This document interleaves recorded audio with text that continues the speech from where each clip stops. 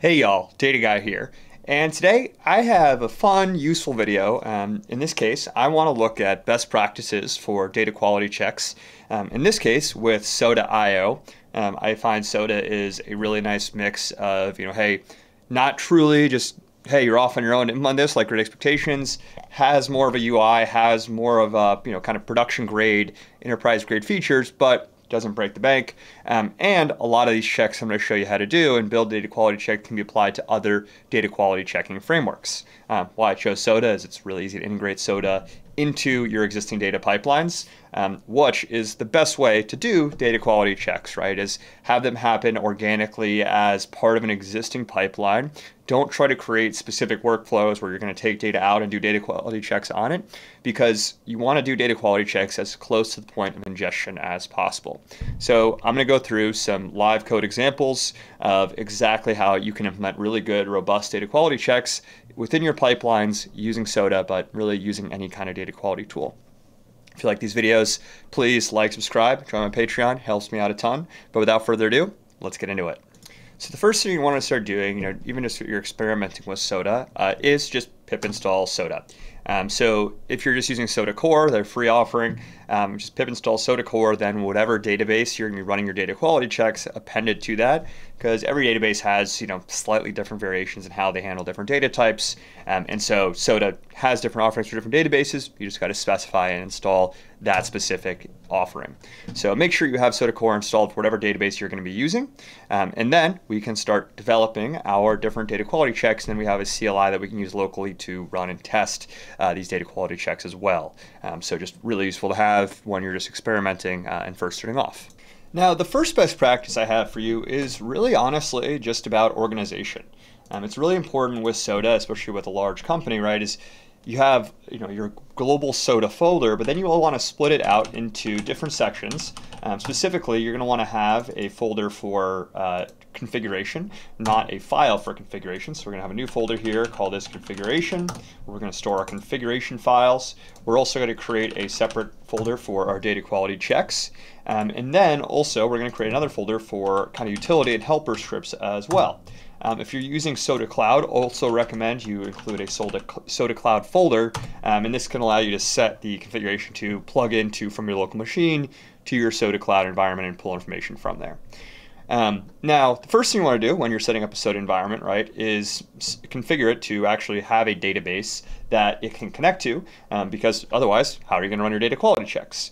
So what you're going to want to do is go into your configuration folder and create a new file called configuration.yaml, and this will be the file either for all of your configuration files, or if you want to split it up into one config file per database, you can do that. I'm more of a fan of the one config file for all of your connections, just to make pathing and all that a lot easier.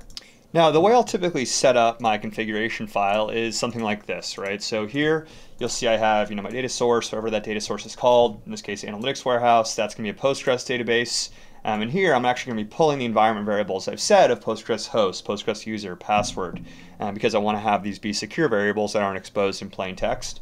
And then similar thing, if I wanted to add another database like Snowflake, same thing. Add those as environment variables, and then also specify any details around, hey, what data warehouse, what database, what role do I want to use, and also any session parameters as well. These are really good to make sure you have common best practice session parameters for things like timeout and tags for all your queries. Set them via the config file, via the connection, and then they're going to be applied to all the checks and all the operations that Soda runs from here. Now, let's start writing some checks. So the first thing you want to do for the checks, and this is just kind of general best practices, right, is make sure you have very clear self-documenting checks. So here we'll call this, staging, stage orders .yaml, so stage underscore yours.yaml, and then here you'll see we have our check for stage order, and here make sure your names are always descriptive. So stage orders, hey, this is going to have records, so this check that checks are there records in this file is called has records. Seems simple and silly, but a lot of people forget to do this and just will have some kind of like acronym or something.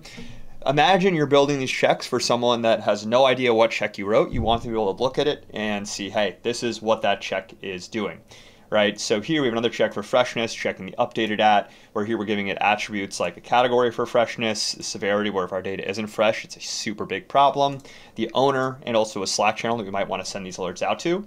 And then also for something, like, hey, failure conditions and samples. So here what we're going to do is when the missing count is greater than 0, then we're going to fail. And if it's not not greater than 0, awesome, it's going to check. And we're going to sample actually 10 files to make sure that there's no null values within those 10 files. Now, another good best practice when working with SODA is to use global variables that you can use for different data quality checks. So here, let's do something like a shared checks.yaml. And actually what we're doing here, right, is similar to how I have, environment variables that I'm pulling in from my connections.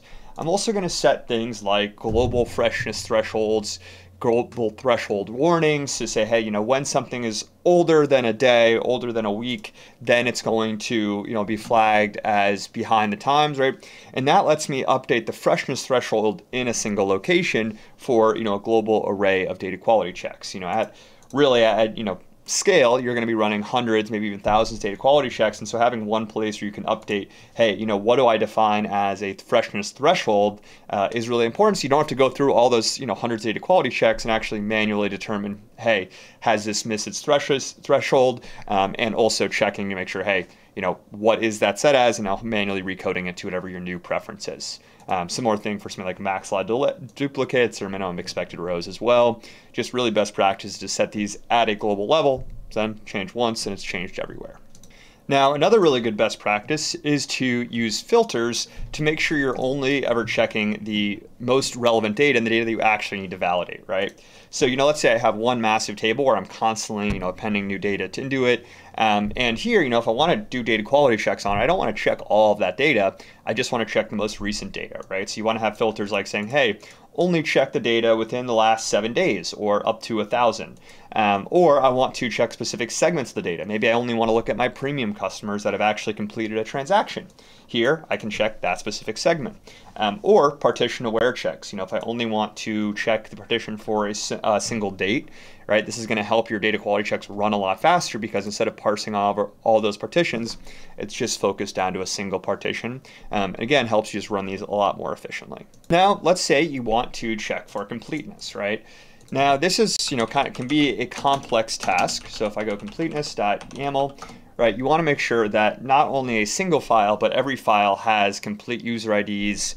You want to make sure that every file, every column within a table has all the correct names, right? And so here you're defining checks for user profiles, right? To say, hey, if there's any missing, names for user ID, flag that. If you have over 5% of your user emails missing, flag that. Column completeness as well, making sure that, hey, the missing count for all of these checks is 0. And this is, showing a really good feature of SODA, right, is having functions like missing counts. You don't need to define the checks for missing values yourself, but instead you have functions that you can easily call and just say, hey, let me know if there's any missing count, if there's any missing values, or if you're reaching a certain threshold of missing percentages within a column. Really useful tooling, and also just obviously important to have to make sure that you're not getting hit by sudden, just not easily exposed null values or missing values in a given data set. Now, next thing, and another great example of kind of showing off some of the built-in functionality of SODA, is duplicate checks, right? So here you can also have, not only missing checks, but duplicate checks, duplicate count to make sure that, you don't have more than one of a given value for different things like IDs or SKUs to make sure that your data isn't being duplicated. Really simple one, but also just, really nice that you don't have to kind of manually define the logic for this. You just can run duplicate count and it'll do it for you.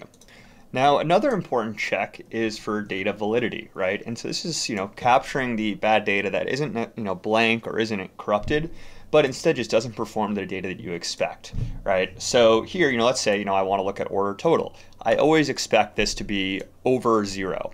And so here what I'm saying is a valid min is 0, and that means that if there's any kind of value that's less than minimum or than less than 0, then that's going to be flagged as invalid. And you can see I can set these checks for the quantity range, and also things like, hey, is this the proper email format, right? Do I see a sequence of characters followed by an @ symbol, followed by another sequence of characters, followed by a dot, and then another sequence of characters for the com.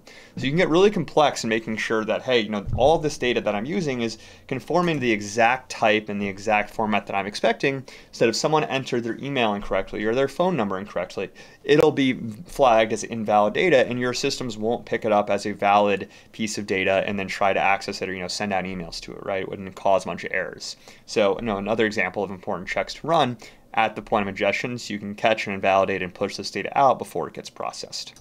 Now, you also might want to do something like check for stats, right? And this is, not individual values, but also understanding high level, hey, is the average sale amount normal? Is it between, 50 and 200? And, in case, hey, my products are only between $50 and $200. Is there a low variance? Is the standard deviation less than 100 in my sales amount? Do I not have really, basically up and down data? And there's really any kind of distribution check like min, max, checking for standard deviations and making sure your expected values fall within a standard deviation of those expected values. You can have those all done as stats checks, and this is really important, especially when you're dealing with kind of ML or AI data, right? Where you want to make sure that data is normalized, it's of an expected value and within normal ranges, so you don't get super biased results. That's a big problem. If you don't have really high quality data, you might get biased results. This is a great way to make sure that, hey, my data is conforming at a large scale to the expected format, expected distribution of the data I want to use for this model training or model processing. Now, when you're dealing with data that's constantly changing, another big problem is, hey, how do I constantly adapt my baselines to match the new amount of data that I have? And that's where you're going to want to account for change, right? So here, I want to check for, hey, is the change in my row count greater than or less than 50%? I want to check, is the change in my user sign-up trend, I want a warning if it's less than 20% or if it's gone down by negative 20%, and a massive failure warning if it's gone down by 50%, because I think that at that point something's gone wrong because people love my website, right?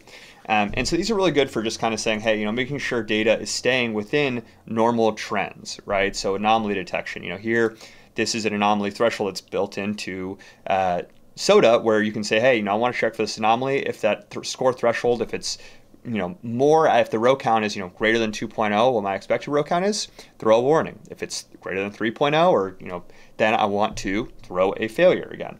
And you want to make sure you're accounting for these changing values and making sure the change isn't outside your normal realm of expectation. And if it is, then you want to go take a closer look to make sure that that is the result of actual consumer behavior rather than just your data getting screwed up.